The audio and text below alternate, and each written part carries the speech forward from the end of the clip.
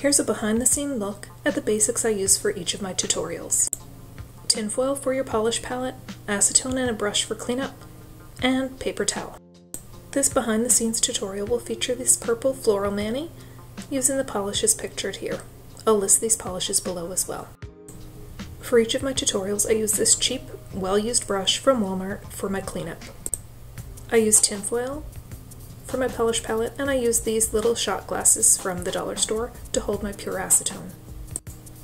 Dab your polish that you're going to use for your design right on top of that tinfoil, and don't put a lot out. You can just reapply rather than put too much out and have waste. I don't always mix my polish, but today I felt like doing the swirl look to my floral pattern, so I'm just mixing up the colors as I go.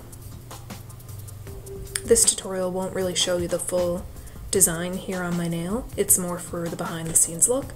I will include a link below in the description to my Floral Mani playlist because I have lots of tutorials on creating flowers of all sorts.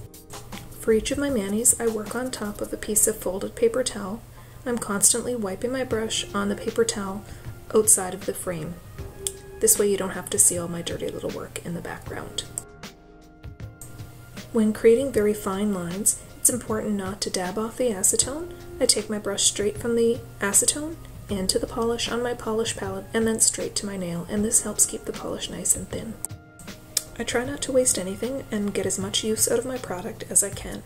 So when I'm done with a mani, I set the tinfoil aside and allow it to dry. The next time I do a mani, I flip it over and use the other side. I also take the paper towel I'm working on and flip it over and reuse it for my next mani. When I'm done using both sides of the paper towel, I wet it with acetone and clean my shot glasses. And there you have it, the behind the scenes look. Thanks so much for watching. I hope you liked the video. Please comment, share, subscribe, and thumbs up are always appreciated.